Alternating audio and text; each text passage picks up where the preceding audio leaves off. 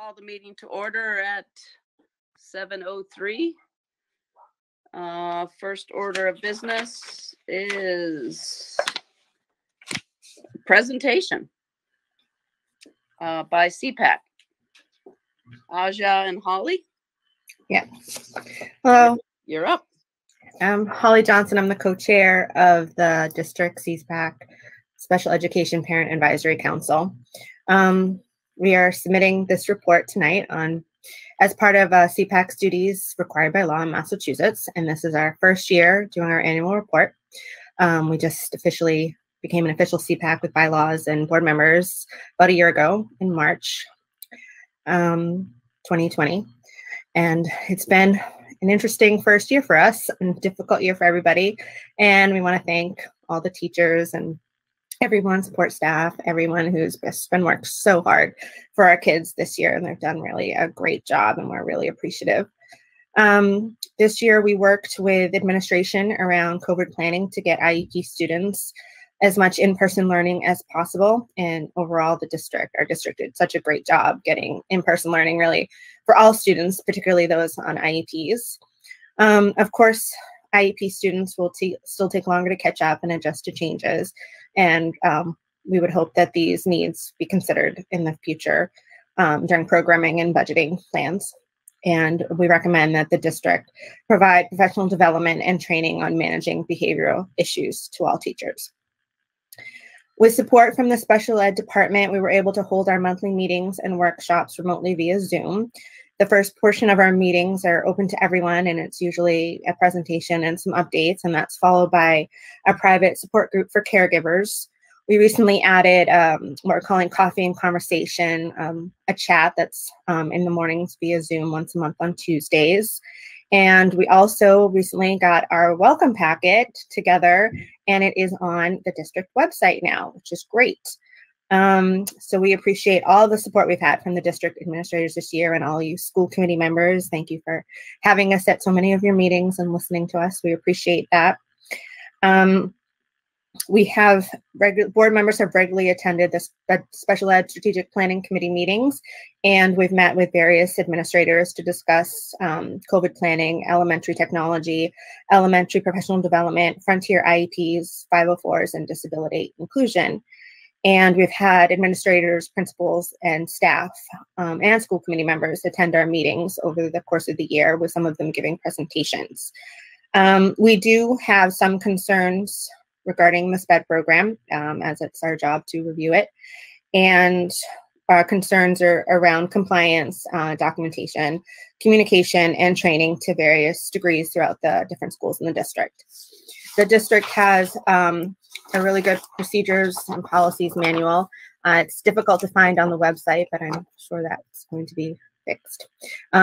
We would hope that professional development is given on that procedures manual to all teachers and service providers, and that the document is distributed to parents and teachers on a yearly basis.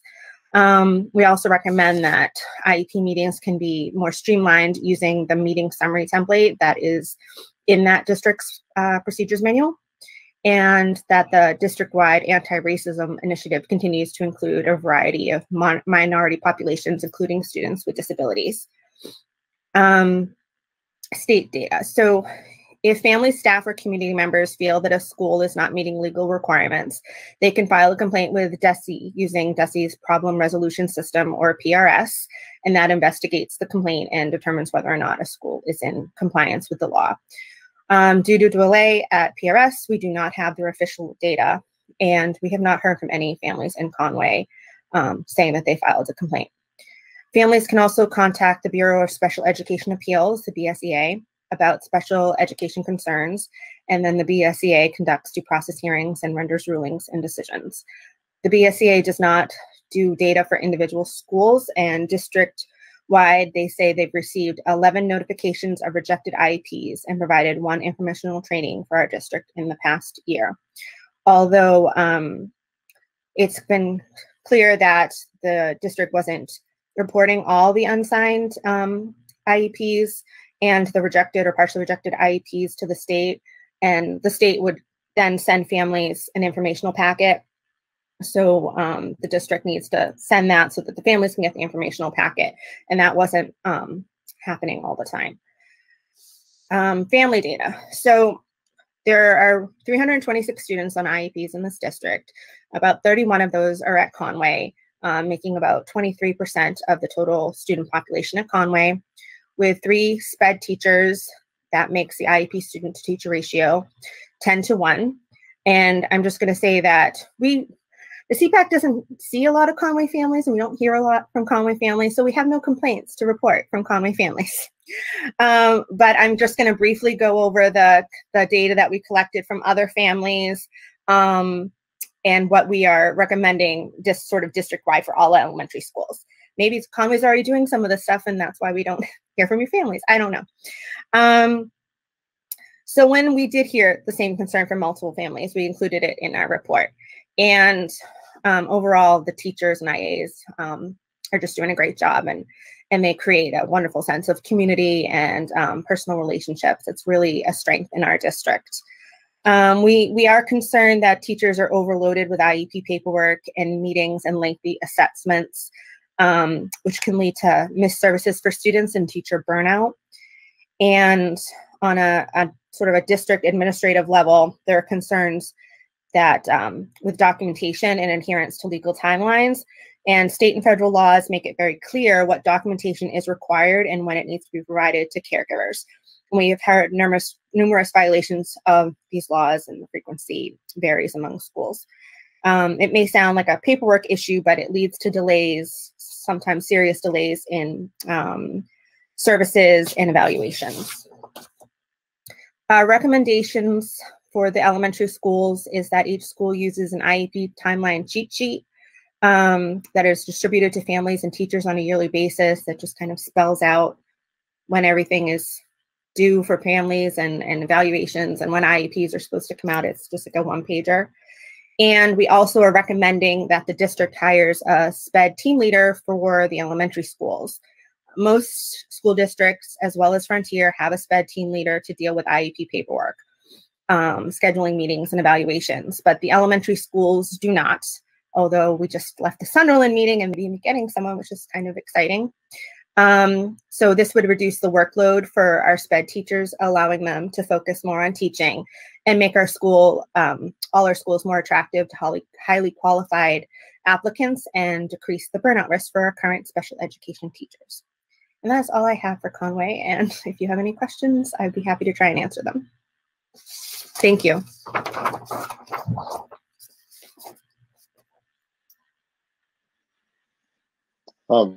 Holly, I don't have a question, but I just want to say thank you so much. The CPAC here in Frontier Regional, I just think it's such a tremendous asset to have.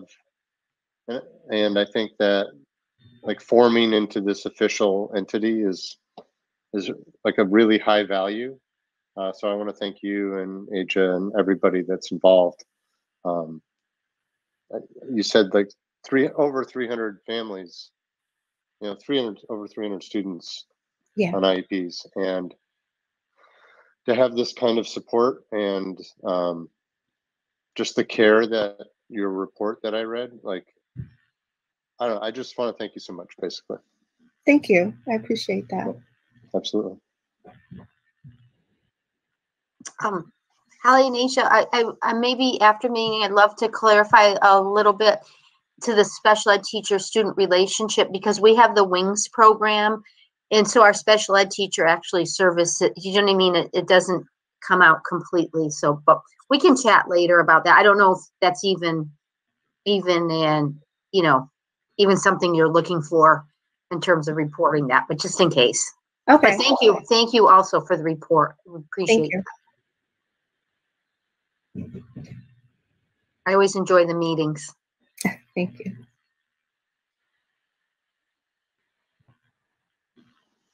Did I see correctly that there's a IEP rights webinar coming up on Monday that CPAC put out? Yeah, cool. So just giving that a shout out as well. Thank you. Do you happen to have a breakdown of the 326? How many are middle school and how many are high school? Or Just curious. Asia, do you have that in front of you? I don't have it in front of me. I do. So the 31 is just at Conway. So Frontier has 125 IEP students, but we didn't break it down by town at Frontier. Yeah. Okay. Funny enough, I was once back in the day a special education team leader for Frontier. Remember those days, Darius? It was a while ago. But anyway, it was well utilized. So thank you for your report. We appreciate it. Thank you. And the work you're doing to support families and students. Thank you.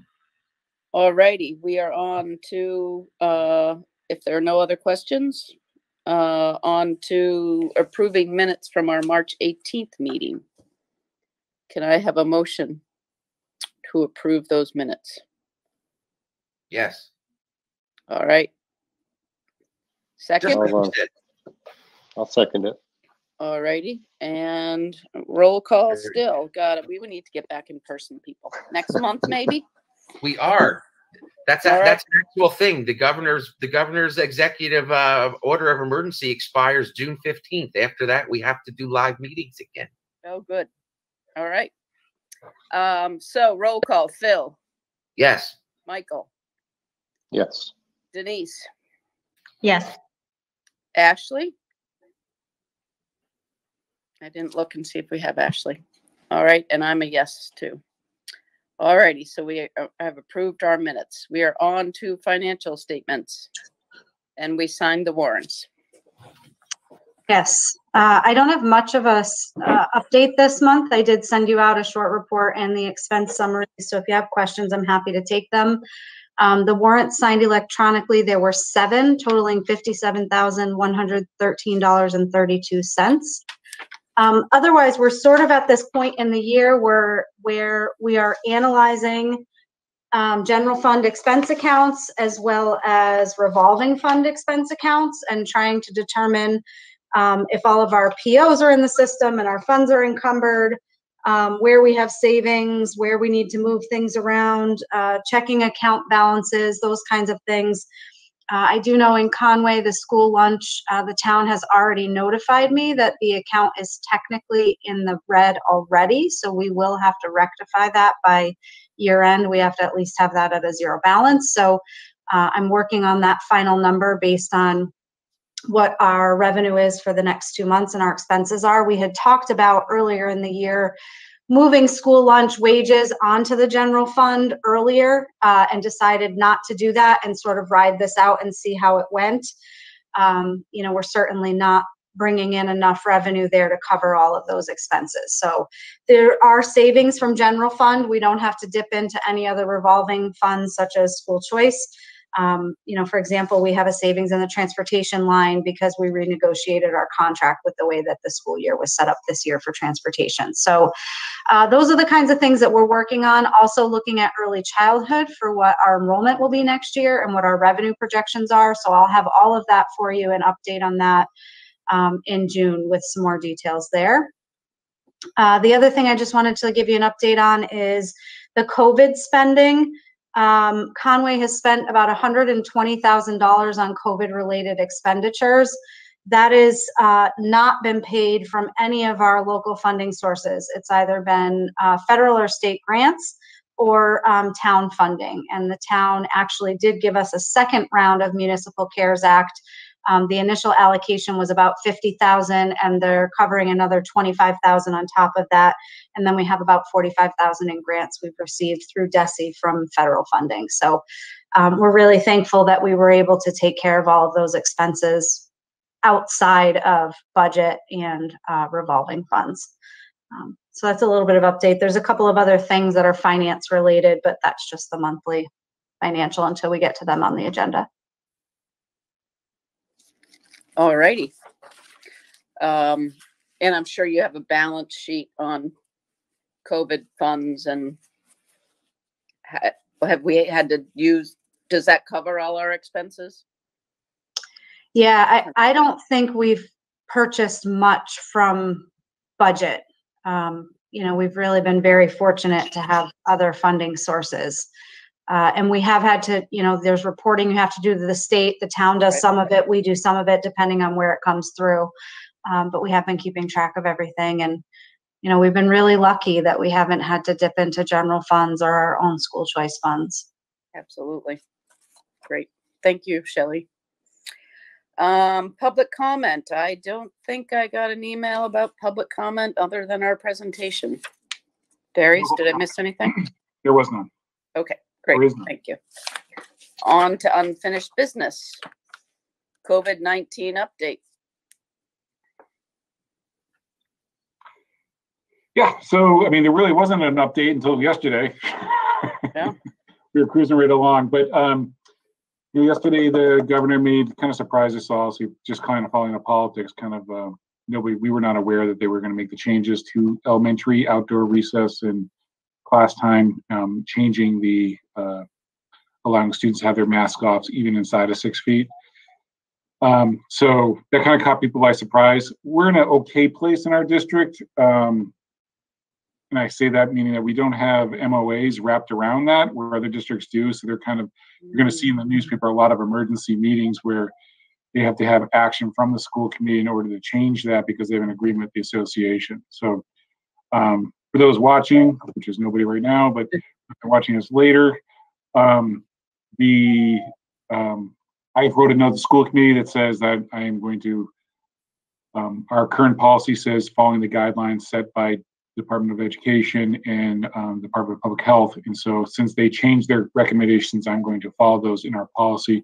Next month, I'll bring an updated policy for you to vote on to get us through summer.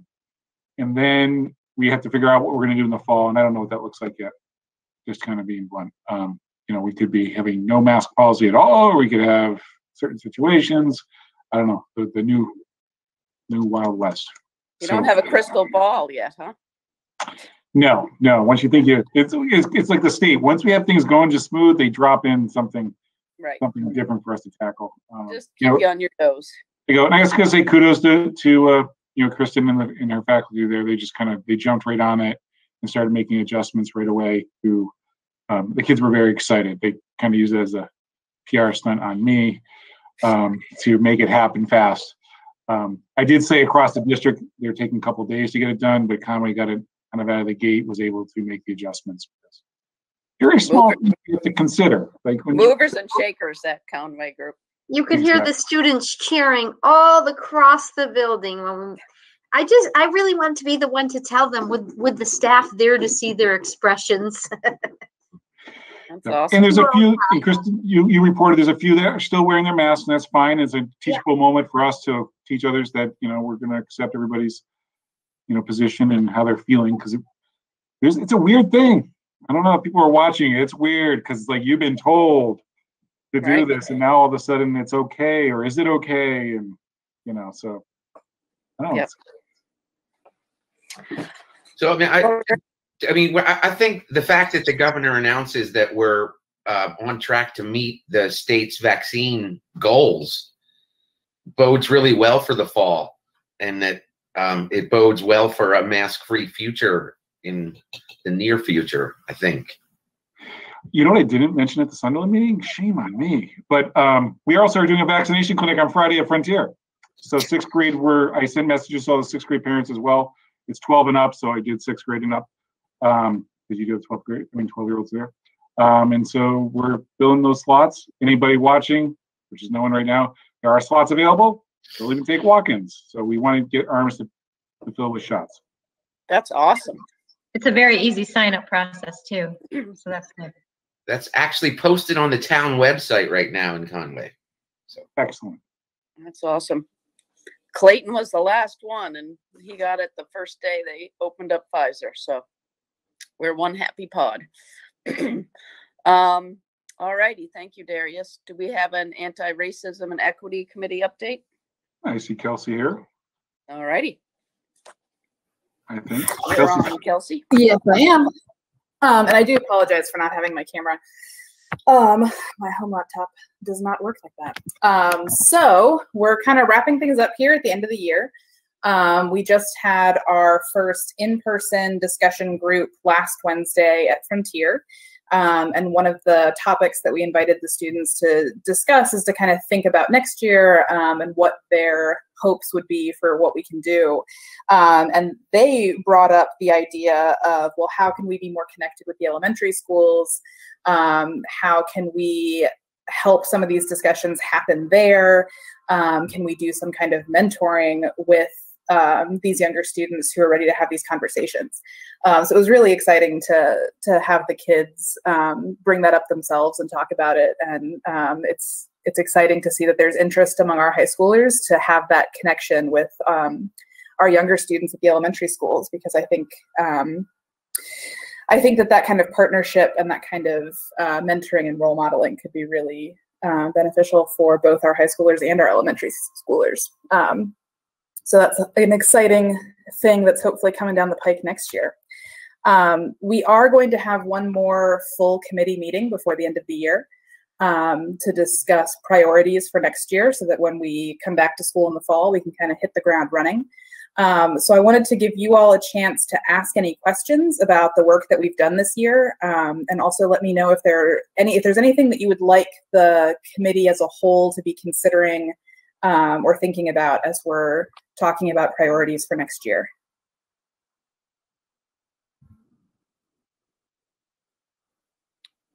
Any feedback, committee?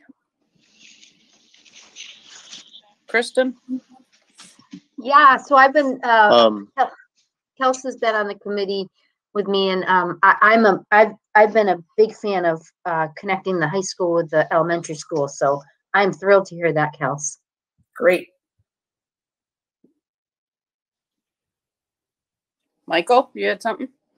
You know, as an educator myself, I've been thinking a lot about how students form identity and like how they identify themselves and their relationship to their community. And I wonder if like identifying as anti-racist is like, it's going to be this identity that kids are growing up with, you know?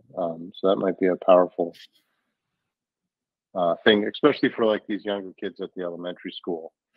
I'm thinking about my son who's headed from 4th grade to 5th grade, and he thinks about the world so much. So I know that he would certainly be welcome to have these high school students come and talk about the work that they're doing. Yes, exactly. I think a lot about bullying. I know when I was a student in elementary school and high school, like that wasn't a term that really got talked about. It's not like we ever had anyone explain to us, this is what bullying is, this is what being a bystander means. And now that is such a part of curriculum in schools everywhere. You know, any elementary school kid you walk up to and say, hey, what's a bully? And they can tell you, and they know all of these things because it's just part of the culture and part of what we grow up with. And I think that that's certainly the end goal for this anti-racism work, is that it really just becomes part of the fabric of our community and just part of how our students interact with the world.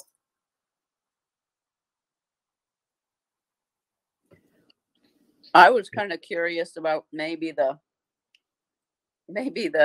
elementary school kids might be more advanced in some ways than the middle school and high school kids, who might be already entrenched in certain behavior patterns or, you know, ways of looking at the world. So whereas they're not maybe quite as tainted yet in elementary school. So, it's certainly possible. Yeah. So anyway. Yeah, I think that partnership has benefits both ways, definitely. Right. Yeah, definitely. All righty. Any other feedback, questions? All righty. Thank you very much for the update.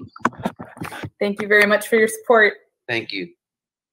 And on to our playground update, Kristen. You're on mute. Sorry. Shelley, you can help me out here. The bidding process has begun. We had an informal walkthrough last week, and we had a few people show up for the walkthrough. And Shell, do you want to take it from there in terms of the bidding process? Yeah, so bids are due on May 28th at 2 o'clock. That's when the bids are received. It's being done through an online bidding process. So any vendor who wanted to bid the project had to go through the appropriate site that was in all of our postings, get the required documents, submit the required documents, and then the bids will be opened electronically because we're not accepting sealed bids for this.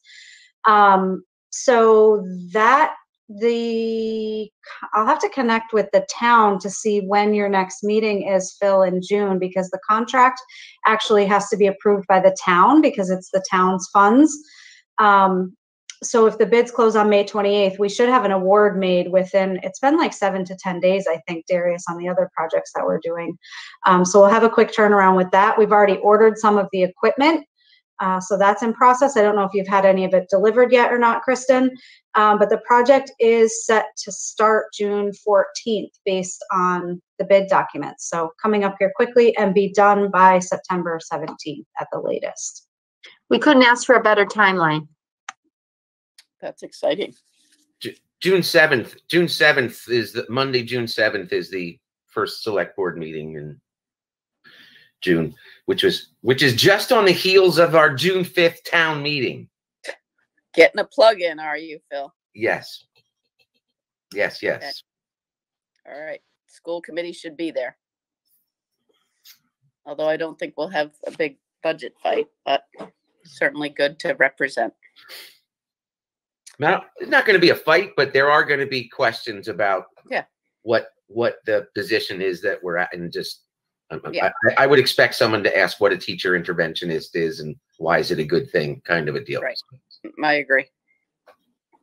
All righty, we are on to new business. Discussion about charging for early release Friday gap care. Is that Kristen, you or Darius or Shelley? I'll start off, and I may have to have Kristen fill me in some of the details because the after-school program is different in each school. I do have to say that our viewership has quadrupled. We got about 5 years now, so this is very exciting. All right, I just want to say that I didn't want them to think they weren't noticed. All right, so let me share my screen. It's easier for me just to read along with a nice little class here. All right. So basically, the early release Friday gap care, that's the time when we have early release professional development, and we have the students, we created a aftercare program between 1:30 and 3 before the out of school time that begins at 3 begins. What we are proposing is charging a $5 fee for this child care for students between 1:30 and 3. Money will be used toward a healthy snack. It will also be used toward money going into the out of school time program to pay for staffing that could be used during that time period. Currently, the fee for 1.5 hours is below the $6 an hour rate typically charged by our out of school time program. We would have scholarship for families with financial hardships, and that would be arranged through principals. And then obviously students but students have the option of attending the out of school time program starting at 3 on early release dates. Now, you guys are number 4 in my 4 school committees of elementary schools that do this. 2 things came up in the earlier discussions. I thought I'd just throw them on here rather than waiting for you guys to think them up, because I know you already thought of these.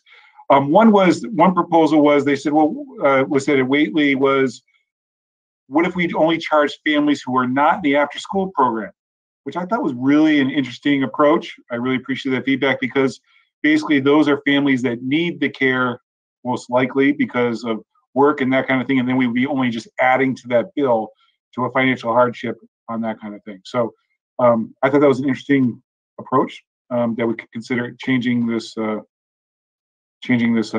proposal to. The other one is, if you have multiple children, can we do less for each additional child? Because if you had 3 kids in a district, that'd be $15, and that starts to get to be a little bit, cost prohibitive. So, yeah, overall, those are the early release days for next year. 20 in total for those days. So that's my kind of setting the table. Kristen, each out of school program is different, but do you have just a general envelope sense of what do you get for number of kids who stay till 3 o'clock on those Fridays versus staying all the way through, and kind of showing that this would affect. You have a general idea of those general numbers? Sorry to put you on the spot. We usually have 40 to 50 students that stay between that 1:30 to 3 o'clock time on early release days. And So then they all go home, or how many are staying through from continuation? I would say 12 to 14 stay on. 12 stay on. The rest go home at 3 o'clock. So parents are really in need of that 1:30 to 3 o'clock care. So the question is, I guess I'll go ahead and ask questions.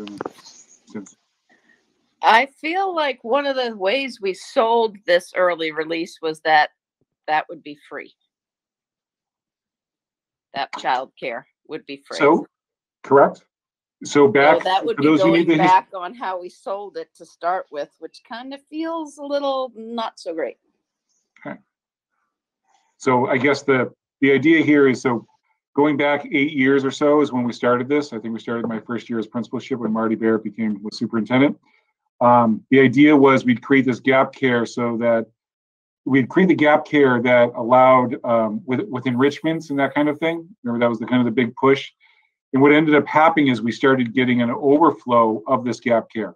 And so what's happening is that the school is having to use school staff in order to cover that, not being able to release all the IAs to professional development and such. So it's kind of like the popularity of having fun and wanting to stay through grew, and kids were staying through.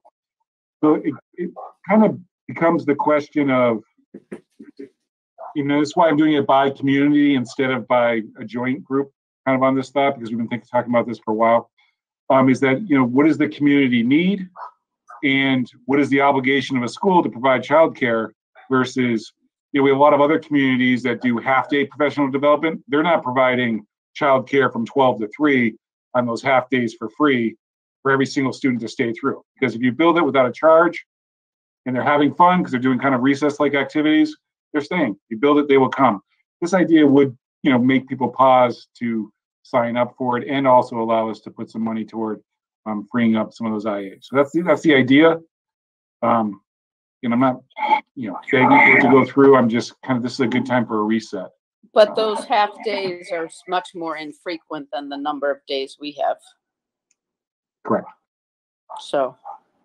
Yeah, and I don't know how many people have changed their work schedule to come pick up at 3, or how many people are not working on that afternoon. A lot of the students to stay in longer because they asked to, because they're having fun with their friends, or for other personal reasons to free up time during the day. Right. Childcare. Just think we have long memories in town. They will not miss that beat. So, just FYI, it doesn't have vote next to this. Oh, sorry. And I'm sorry, it doesn't have vote next to this, and all the other committees have tabled it till June. So, just FYI, if people want to talk it over with people and get to kind of float some balloons of thought out there as well. So, I'm just putting that out there so you don't have to do that tonight. So, I would just like to say that, Elaine, Oh, sorry, Michael. Go ahead. I just wanted to ask, how was the $5 just determined? Like, was there talk of $4 or $2, or how was the figure arrived at? We were charging less than the $6 an hour, for the hour and a half.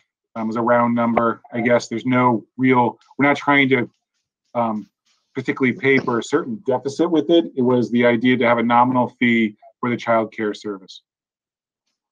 It's technically, if you look at it from an educator point of view, that happens outside the school day.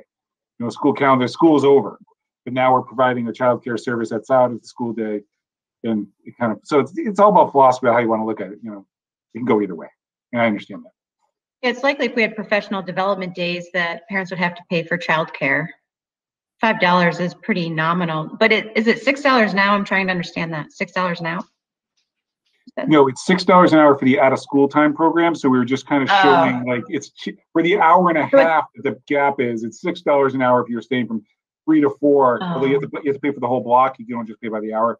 But if you break down that block of time, it's $6 an hour, which the after school. I see. So we are adding a fee. Yeah. So. Just want to make sure. Yes and no. If you go with the proposal by weight, Michael. Go ahead, If it was Michael. I'm sorry. $5 20 times a year, that would be $100 for the year.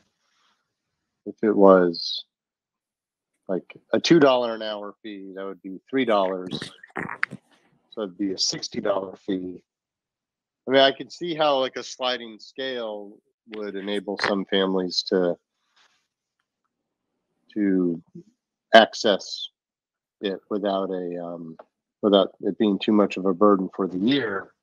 That will if cost the you money more is to going figure out and towards- manage a sliding scale. Yeah. You know, and people have to produce documentation of income and, you know, all that stuff that they don't want to do. Mm. I mean, I don't think, you know, those that will get, Right. that will apply or need the financial assistance, certainly that, but, and I don't think that's a majority of Conway people. My thing is more, you know, people will remember we said, we're going to offer this hour and a half childcare, you know, and you won't have to pay for it. And now we're changing that. And, you know, again, I don't think it's a big deal.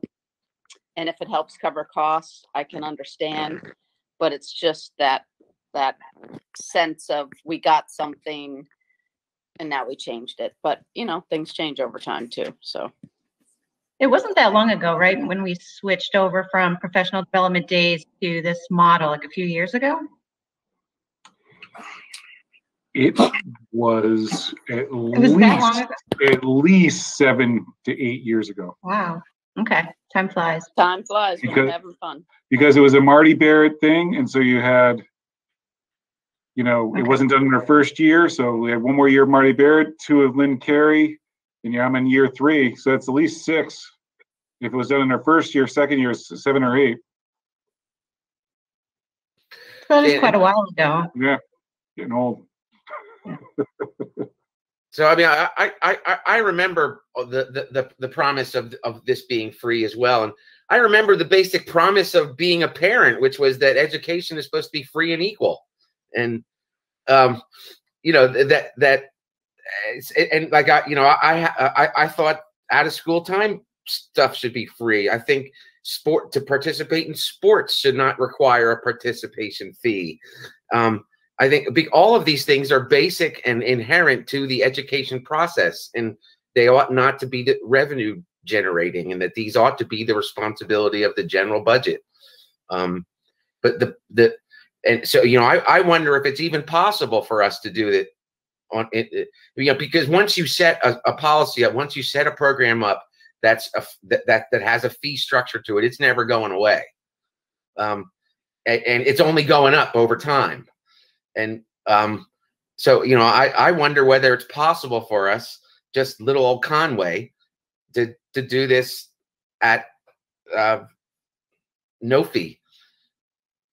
Well, I wonder if you could do it like if you can make a donation, you might Well, actually get more money, you know, versus, you know, billing people or tracking it or whatever. I mean, it's just an idea and we can keep talking about it, but you know, kind of passing the hat, but, you know, I mean, here, you know, contribute to supplies or this or that. I mean, some people won't, but some people make them, you know, contribute more, but, you know, that's just our No, town. so we're talking $5,000 a year, right? Roughly. One thing that really, but that happens a lot, that I do appreciate, and I do love that the kids love being at school, is that, you know, our IAs are, you know, cover the program, and so they are left out of professional developments and trainings and things like that.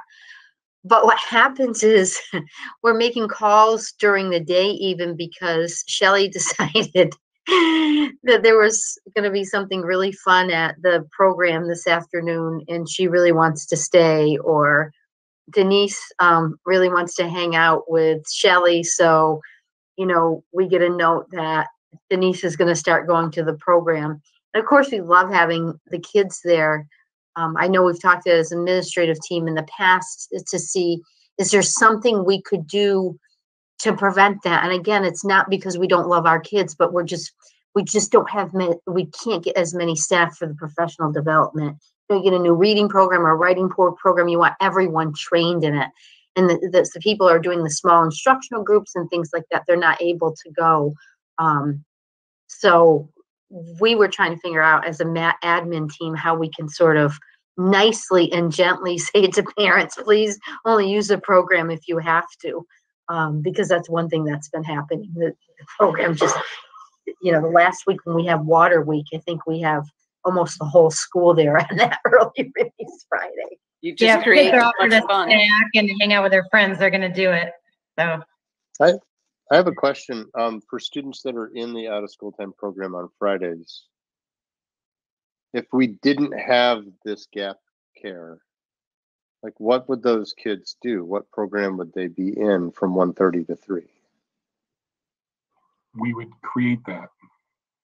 We wouldn't be able, you'd have to, the idea is that we provided a service for parents who cannot pick up their kids before 5 o'clock at night because of their work obligations, and we create a daycare service that's private, that's connected to the school. It's public because it's connected to the school, but it's outside the basic running of the school. We create an after school program, that's what we call it, but it's basically we're paying for, it's a babysitting service with some extra bells and whistles to it. Right. And so they have to pay for it. So why isn't this 1:30 to 3 on Fridays part of the out of school time programming? Because historically, when we rolled this out, the idea was we had to somehow, we didn't want to charge parents in that kind of thing because we were selling it. And we were also selling it with a bunch of enrichment activities. We were doing enrichment activities and that kind of stuff as well. And, there has been a lot of enrichment activities through the years, and Conway still does a lot with that stuff. But the idea of the programming and that kind of stuff, and once you build it, everybody goes, well, send my kid to it. Like, why should I pick them up early? And the idea, it is a psychology thing. You pay for something, you pause before you purchase. If it's free, you grab handfuls. You know what I mean? And so it's the same idea with the after school program. Maybe it won't change the numbers at all. Maybe the people are like, hey, it's worth $5. The kids love it. And then we can either hire people with that money and, subsidize some of the programs with materials or that kind of stuff. But that's the real kind of thing about that is that we built a free program. Why not? Everybody stays up, so trying to change that. But I understand both sides. I understand the other side. I understand Phil's kind of point. Like, we're a public service agency for the town. Is it our obligation to provide childcare? That kind of thing. So it is that balance, but we're trying to make it manageable. could we survey parents for the upcoming school year? Would that be something? Just to get an idea about who would want to take advantage of that, and I don't know, an idea. Well, a lot of people will take advantage of it, but and I don't think $5 is going to be a deterrent to a lot of people. I still think you'd get more with the donation, but yeah. Right. I understand, but it's not the finances. We're not going after it because we can't afford it. We're going after it because we're. Go ahead, Michael. Well, I think if we're transparent about the costs, like let's say every child decides to stay on Fridays till 3, and we need this many people to supervise it, and that's how much it's going to cost to pay them, and these are the other materials and supplies and food and snacks that we're going to provide during that time. Like, we'll have a budget for it. And right, if Elaine, like what you're saying, if it kind of wants to be a PTO type of funded donation thing, but if we know what it's costing, I think I feel like I have more information. But it's not the money. I think the issue is that, again, this was packaged to sell it. Like 20 Fridays, versus a few professional development days. And that's a lot of Fridays. That's a lot of time. And we get presentations every year about how much is accomplished in that time. Kristen tells us how much. Yet I still think there's a lot of people that think that's really inconvenient. And I just think you almost invite that voice to get stronger by starting to charge for it.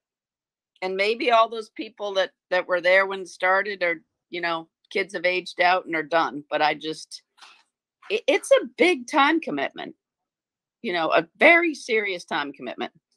And then if you start, so it's and an inconvenience. I mean, my kids are old enough now, but when my kids were young, that's a lot for families that have to get their kids. So I don't know. I'm kind of the mind I wouldn't mess with it. I just think it's going to invite all sorts of feedback that I'm not sure it's worth $5 or $5,000 for, but maybe that's just me. So I guess the I'm one leaning towards Elaine. Yeah. So I guess the one thing that I'm not real clear about is like why, Go ahead, Phil. just to use Darius's analogy, like why it's not a good thing to encourage that they grab big handfuls of this in particular. So it's about scale. So if you have 20 kids staying after, I can use 2 adults, maybe 3 to take care of them. You have 60 kids staying after. Now all of a sudden I need an administrator because somebody's going to do something wrong in that 2-hour period, at least frequently, where they're going to need backup and support, and parents are going to have to be called regarding an incident. You're going to have nursing that's all of a sudden it's going to increase. Everything as of scale goes in. So now you have a bunch of people who are supposed to be doing something else that are going to have to get pulled away. When you start talking about 100 kids, I don't know, maybe it's just Watergate, there's 100 kids. It's just all of a sudden we don't have the resources to keep all the kids at school and pull all the teachers away to do trainings and not be disturbed. You know what I mean? And so that's kind of and so you build it, they will come. The idea is to put the hesitation. It's not about the money alone. The money is, I guess we could do another thing is just reach out to families and say, please take your kids home if you don't need the care. I mean, you could try that, but that's, I don't know. I politely tried that. Oh, you did? Bring in your own snacks. Well, pretty much saying, not all of our staff can go to PD, and if you really need it, but like I said, the kids just love to go. Which is, I understand, but I think we should make it the hour and a half should be study hall. Homework catch-up. They would. School building. Conway kids would still want to come. They love their school. That would still decline some numbers, but anyway, all right. Well, we'll think about it. We're bringing it back up in June, right? Yep. But maybe we can talk to our friends with kids that age who are partaking, and put some thought into this. So, all righty. We are on to review of Director of Business contract. So on this particular one, other committees went to executive session to discuss, so they put it at the end of their thing. It's up to you how you want to do that. You do have to vote it in public session, but if you wanted to talk about any details of the negotiation, I'll put a vote in for Shelley anytime, anywhere, any place. So I don't know about the rest of them, but we're lucky to have her, and she's improved things tremendously. So, all right, so I'll give a brief overview. The committee did come. Who was on the committee? Phil was, right? Was it Phil? Yeah. Do you want me to give this review, Phil? All right. The committee did negotiate a 5-year contract and give her a bump in the first year so that she was comparable to other directors of business and finance in the Valley, and then after that did a 2.5 increase the years following. So the bump came in the first year of approximately $10,000, and then after that went to 2.5%. The rest of the contract follows the rest of the administration. There's no change from the previous contract or and benefits that the other administrators receive. Sounds like a bargain. Anybody else?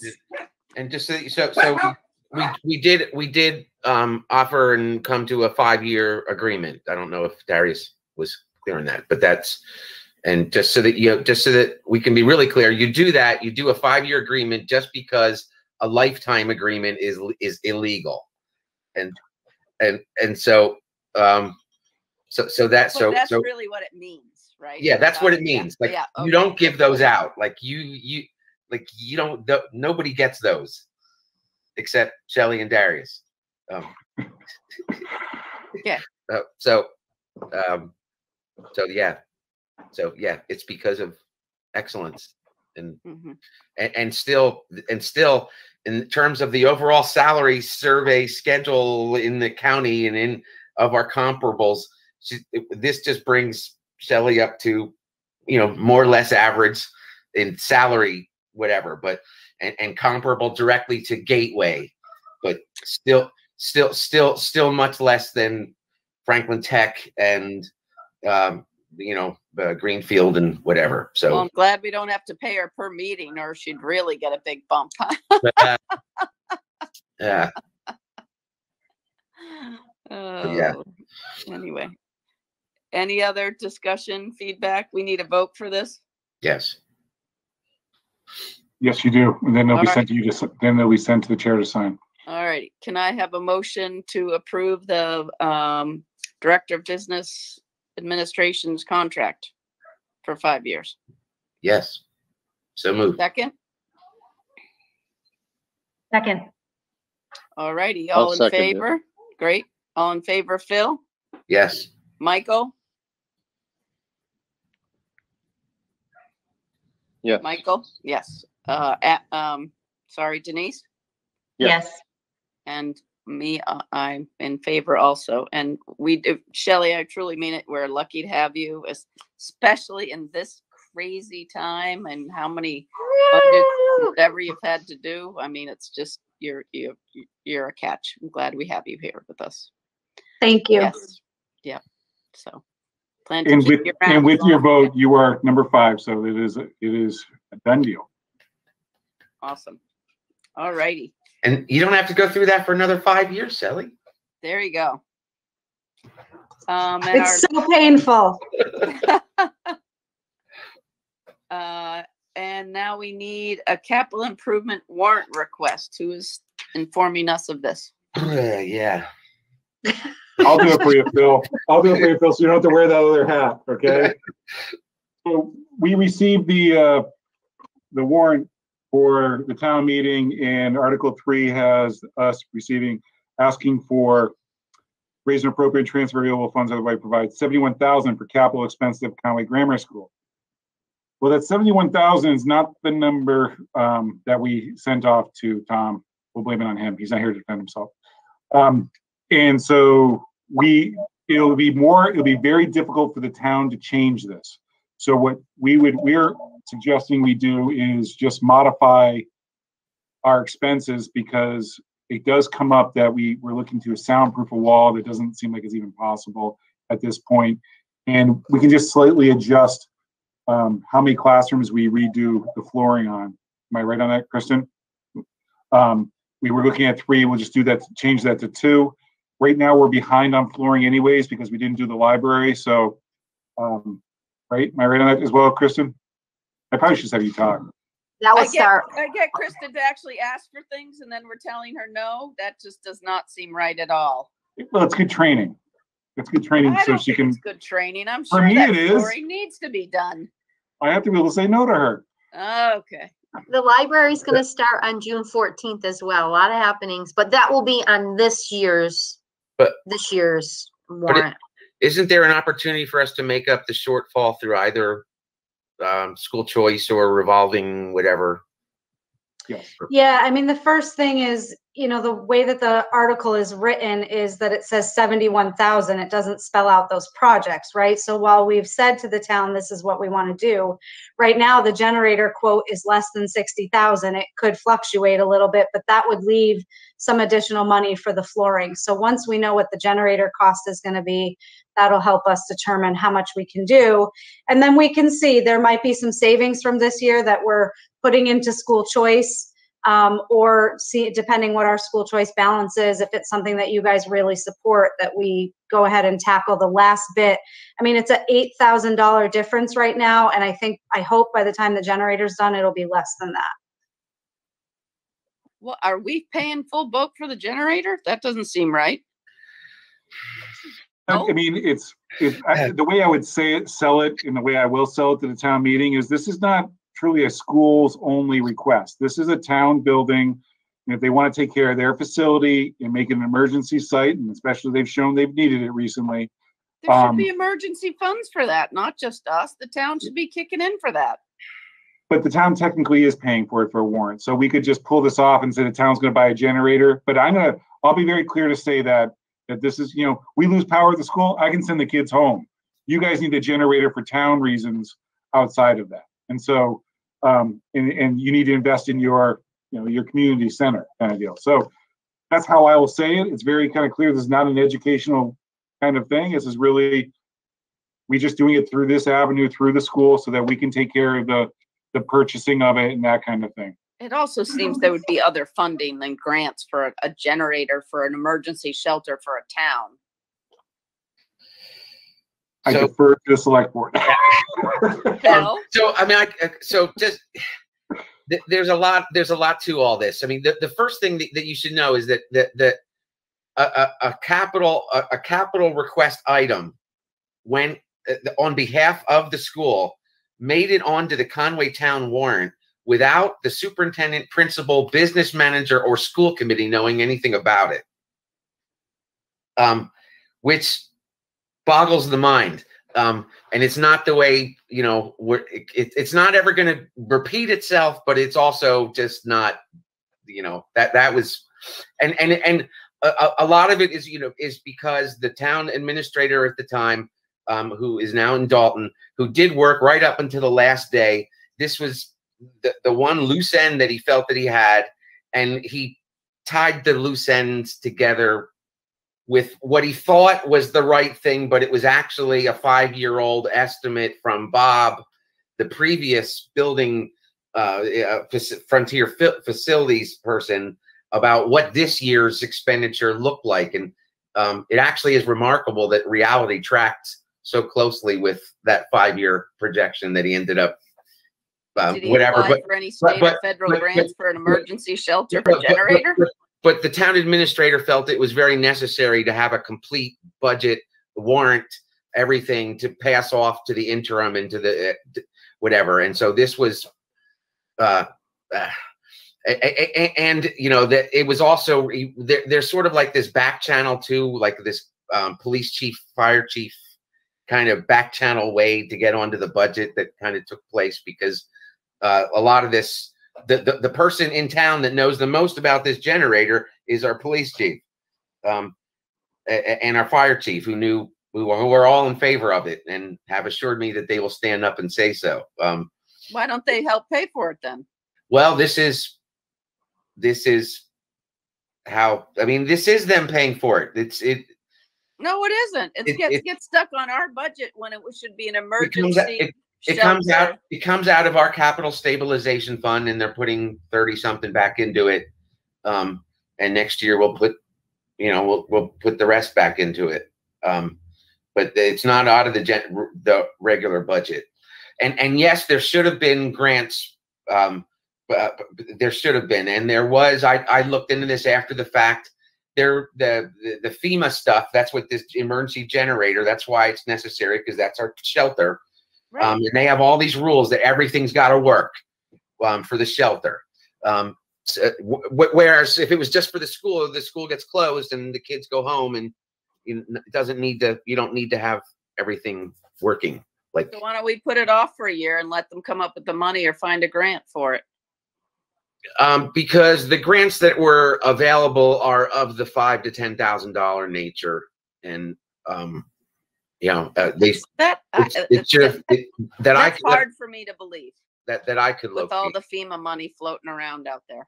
And that's what they do, these mini micro things, and possibly that they're we hopefully with the new chain of with the new change in town administrator, that will have a more proactive grant writing regime. Well, I'm not in support of Kristen not getting new flooring for the school that the kids are in every day, all day long, versus paying for a generator that's not even necessary for the kids to use. But Kristen should get her flooring. So kids are in those rooms all day, every day. And Elaine, I don't think it's quite as bad. So the amount that the request that we would have made, that we wanted to make, or that was of the nature of like 81 or something, right? And so this is this is like a $10,000 shortfall from that, but a big chunk of that $10,000 is the soundproof. It was for a soundproofing thing, which isn't going to happen. So, so there's some like leeway in there. It's not quite not getting what we want, but hopefully school choice or whatever. I mean, it's in the warrant. It went out in the mail, and we can't raise that number like on the town meeting floor. You can only lower the number. You can't amend it on town meeting. You can amend it lower or change the language of it, but you can't change the amount higher. It's a $7,000 difference that is being cut from the carpet with the way that the warrant was written. And like I said, the generator quote right now is less. Bill just sent it. I want to say it was like 54,000 or 55,000. So if that number is true, which, you know, things are fluctuating like crazy right now in the building industry, so it could go up a little bit, but hopefully that will be under 60 to help make up for some of that loss. And I would hope that you know, that we could make up the rest of it through school choice or revolving. I mean, we have savings in the transportation budget line alone this year. Forget all of the other accounts that might have savings in them. But the transportation line we knew was less because we renegotiated our contract. Yeah. So, you know, we could agree to reallocate those funds for this project. Right now, it's about $10,000. And I know, Kristen, you and I talked about a couple of other projects that we're trying to work on right now and moving some things around and making sure that all of the needs are met throughout the year. But I'd also be happy to take a closer look at this and see how we can make up that difference from this year's budget savings. Well, that makes me feel better. I just think it should be happening. The flooring should be happening over the summer. So it's not something you really put off, right? So, you know, but I defer to Kristen what her priority list is, of course. But well, if we can gain back 5,000 from that dog. Such a pain. If we can gain back 5,000 from the generator, or even 4,000, you know, a $3,000 number or $4,000 number, we could even tackle that with next year's budget. You know, and there's always something that we can sort of manipulate a little bit to make it work. I will say, Elaine, I do agree with you that we need to explain that this is us in working in cooperation with the other departments, that we're going to do it through our department. Although this is not the schools yet again asking for a huge chunk of money. This chunk of money is, you know, we were able to offset a lot of other things with COVID money and that kind of stuff this year. We got a big, you know, playground project going. A lot of other money is being spent on the school right now. So this is a year where we can kind of be the conduit for this thing, but don't chalk that up on our list of what you spent on the school. I agree with you on that, because it's like, I don't really want this. You may like to have it. You always like to have it as a backup, but it's not making education any better. Are you going to make that point on the town meeting? I will make part of that point. I need someone else to back me up on that. I don't know if you know, Phil, you'll do it or whatever. But the idea that I just want to say is like, this is not the school's request, and I'll do my best. I'll say something like I just said here. Yeah. But if I don't do it well, someone's got to jump in and say, Darius, you. Okay. But I'll do that. Okay. All righty. And just the one other thing though, Elaine, just so everybody knows, everybody that was involved in like making that warrant, like the way that it is right now, everybody meant well, and everybody thought they were doing the right thing. So I'm kind of like trying to be easy on everybody. So that's all. Well, that's nice for a change from you, Phil. Yeah, there you go. There you go. All right, so we need a vote.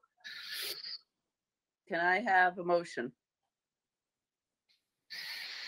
Yes, I move to approve the warrant article capital request that is already on the Conway Town warrant that has been mailed to everybody. What he meant to say for $71,000. Yes. for the purchase of a generator and floor upgrades. Yes. Exactly. That too. So that's the motion. Somebody's got to second it. There you go. I'll second it. I'll do it. You're muted, Elaine. Michael, you're in favor. I have a first and second. Roll call. Michael. Yes. Phil. Yes. Denise. Yes. And I'll go along with it to be a team player. So it's unanimous. All righty. We are on to reports. I do not have a report. Is there a collaborative report? No, I don't have anything. Okay, no problem. They're in the process of hiring a director. The focus has been largely on that. That's a hard task. And Kristen sent us her report. Kristen, you want to give us the highlights? Highlights, we hired a new PE teacher by the name of Chris Williams. I don't know if people are familiar with him. He's graduated from Frontier.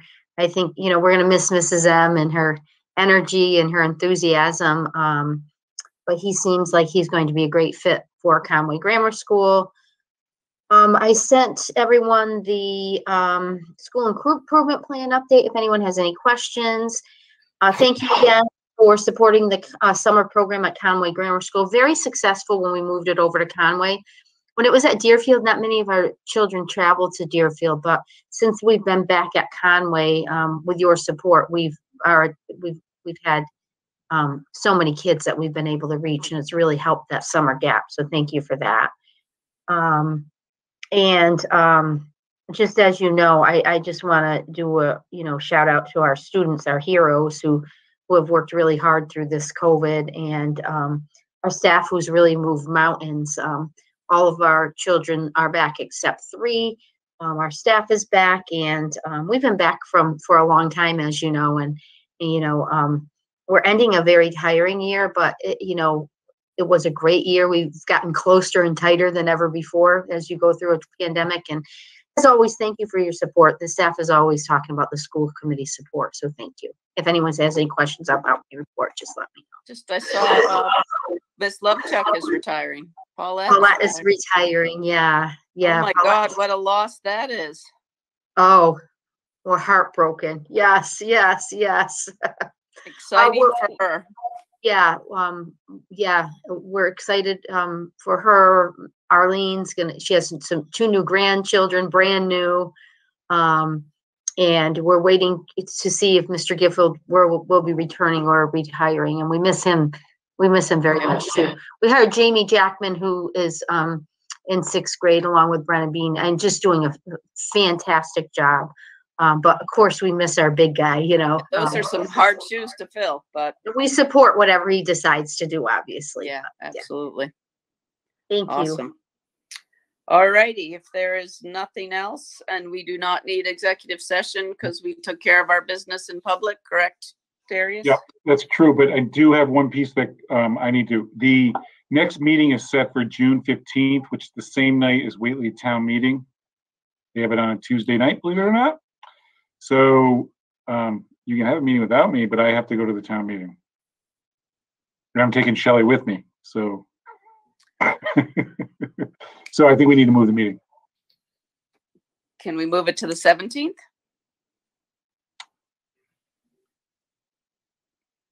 Yes. That would, because that's our usual Thursday at 6. Is that our retreat day? Yeah, but the second day is it's a work afternoon. You don't want to do it on your retreat day. Sorry, it's not my call. I was just making sure I wasn't. Yeah. We weren't missing something. What about the week before? We could the week before is the last week of school. Oh, okay. Which, again, I'd ask, I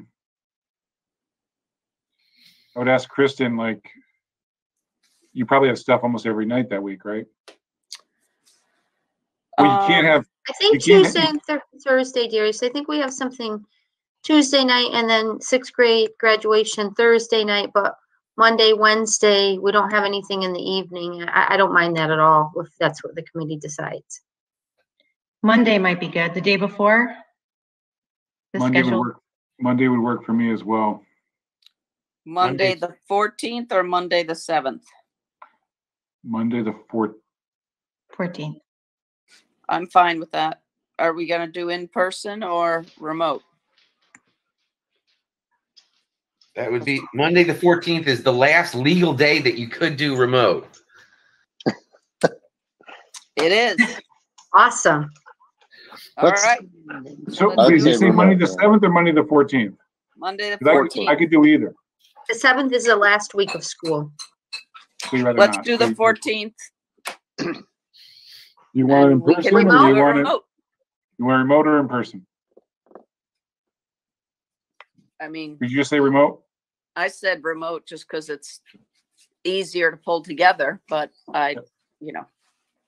Our can all last go to the chance. Conway Inn afterwards. We say that, but we haven't.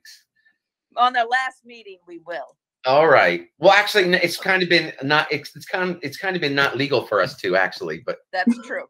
now it will be. Right. There you go. All right. The 14th at 6. Is Okay. that all right? Yeah. Okay. Thank you, everybody. Can I have a motion to adjourn? Oh, June 5th. See you Saturday, June 5th, 1 o'clock, grammar school. All righty. Town meeting. All right. We're adjourned.